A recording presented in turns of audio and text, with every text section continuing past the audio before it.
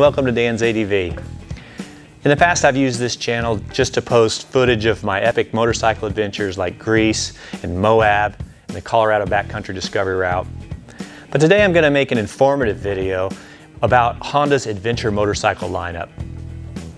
I've had the privilege of owning 3 out of the 4 main adventure motorcycles that Honda offers, and there's quite a difference other than just engine size. Now there's 2 main reasons that I ride Honda adventure bikes. One is the reliability, and the other is the dealer network. I plan on taking my adventure bikes to the most remote locations in the country, and I just don't want to deal with breakdowns. And secondly, if I do have an issue, I want to be as close to a dealer as possible. I feel like if you throw a dart at a map of the US, 9 times out of 10, the closest dealership to that dart is going to be a Honda dealer. So let's take a look at the specs on each of the 4 main bike categories that we're going to cover today. In the upper left-hand corner, weighing in at 317 pounds and claiming 24 horsepower, we have the CRF250L for around $5,200 new, $3,500 to $4,500 used.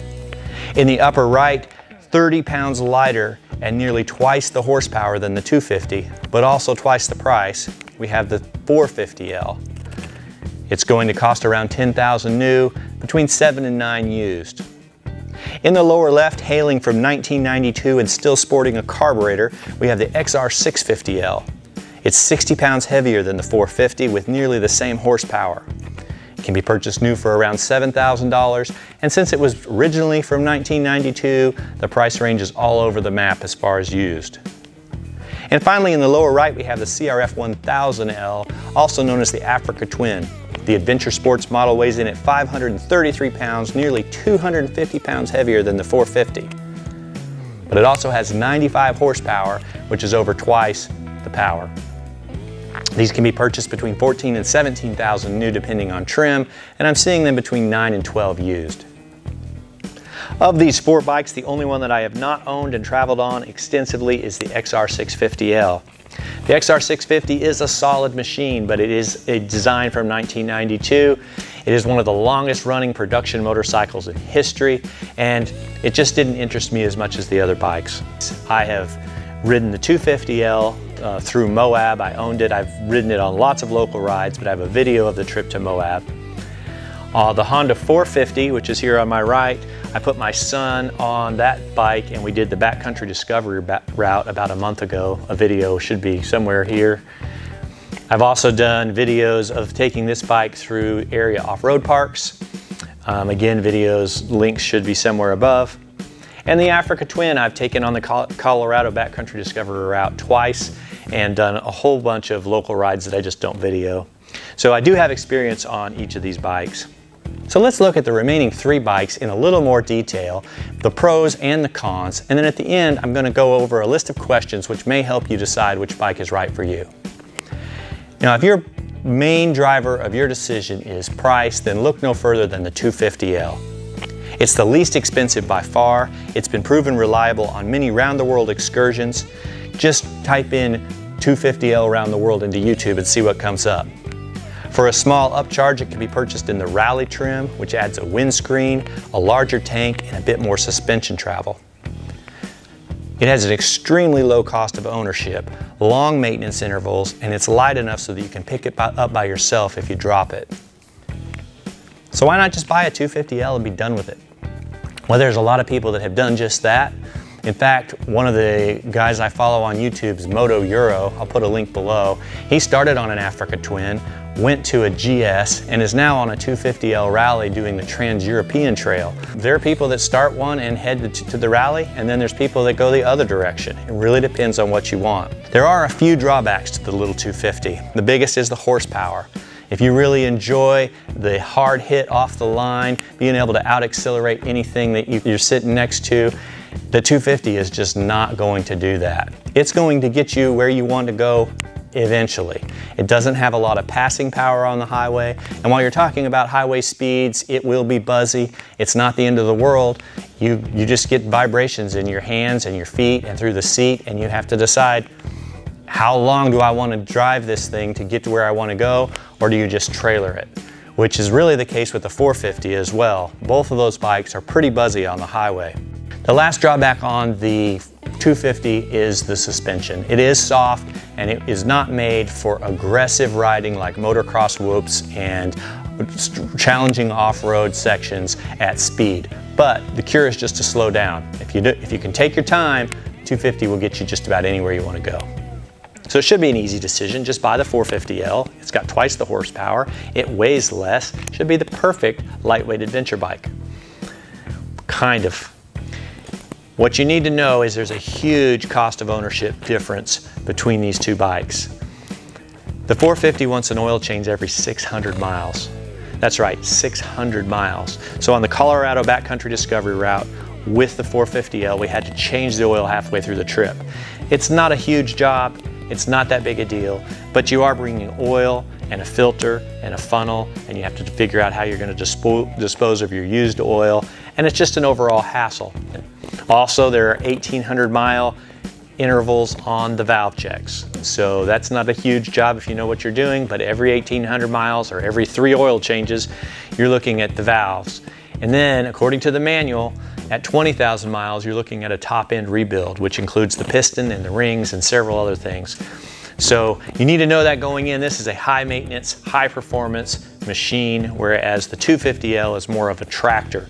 It's going to go forever. You really don't have to do anything to it. The 450L on the highway is still buzzy. It's still a lightweight bike. You're still going to get blown around. It's not an amazing road bike, but it will absolutely get you there, and it has a whole lot more passing power on the highway than the 250L does. The great part about the 450L is it is a very close kin to the motocross 450R. The 450R, the 450X, and the 450RX all share the same engine with the 450L with some slight modifications. For that reason, it's a dirt bike with blinkers. It's great off-road. It will hang with your buddies on their KTM 500 EXEs, but is it a great adventure bike? Well, to make it an adventure bike, you can go through a lot of mods, and John Young has a channel that is phenomenal as far as he's probably tried $10,000 worth of parts on his $10,000 motorcycle that he goes into detail on each part, and if you're going to buy this bike or want to know more, I put a link below. Most people that buy this bike, from what I'm seeing in the forums, also add a Vortex ECU, an aftermarket exhaust, and a comfort seat if they're going to use it for adventure. So add $2,000 to the purchase price of your bike. So this brings us to the Africa Twin. Maybe this is the be-all, end-all adventure bike that we've all been looking for. For some, that may well be true. As with any motorcycle decision, it really depends on how you want to use the bike and your skill level. For the Asphalt, there is no comparison to the other bikes on this list. It's heavy enough to be extremely stable, and it has the power to cruise at 10 miles an hour over any legal speed limit in the US, all day long. Its seat, ergonomics, electronics, suspension, and wind protection are all completely different class from the other bikes. It can handle the weight of all but the most unreasonable cargo and would make an excellent commuter. And you can feel free to bring a passenger on a cross-country tour. But this is an adventure bike, so what about off-road? Well, off-road, this bike will take you as far as your skill, but that may not be as far as you think. If you've been watching Chris Birch do amazing hard enduro on his oversized adventure bikes, and you think you're going to get on a bike and do the same thing, you might be surprised. Most of us that are average riders do not do well in single track on a big ADV bike. It just doesn't work, it's too heavy. Here's what I have found though. If you're willing to put in the practice, like low speed figure eights, hill starts and stops and recoveries, clutch and throttle control exercises, and get those down before you go on a backcountry discovery route, you should be fine on any of the BDRs as long as you're not alone.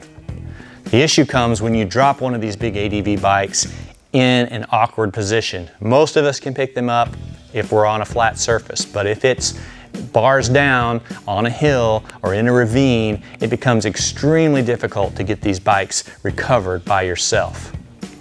So that being said, if you like to go solo and you see a single track that you want to see where does that go, if you're by yourself on an Africa Twin, you're probably going to pass. Whereas if you're on the 450L, that's something you might go do.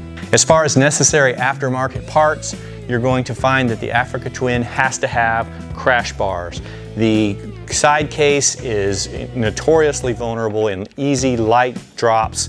There's so many videos on YouTube where this bike gets dropped and a hole gets punched in the side case. Do that. Other than that, all of these bikes are going to need pannier racks and luggage, which is an extra expense if you're going to make an adventure bike. Here's the questions that I would ask to help you determine which of these bikes you might want to use. Are you a new rider with a limited budget? You just want to explore some areas around where you live? Maybe do a little back road commuting or short camping trips? You don't mind buzzy bike at high speed and you don't need to take a passenger? 250L may be perfect for you. Or maybe you want to keep up with your friends through tight single track on their motocross bikes. You're willing to trailer your bike to the backcountry discovery route instead of ride it from your house to the start. If you don't mind motorcycle maintenance and you're not looking for passenger accommodations, you have about $12,000 burning a hole in your pocket, the 450L is probably your ticket. Lastly, if you just want to do street and fire and Jeep trails solo and you're willing to take a friend with you when you do more hardcore off-road and you don't mind dealing with the extra weight, then an Africa Twin makes a fabulous adventure bike. Unfortunately, if you fit in more than one of these categories, you might end up with two bikes. Anyway, I hope you enjoyed the video. Thanks for watching. Please like and subscribe.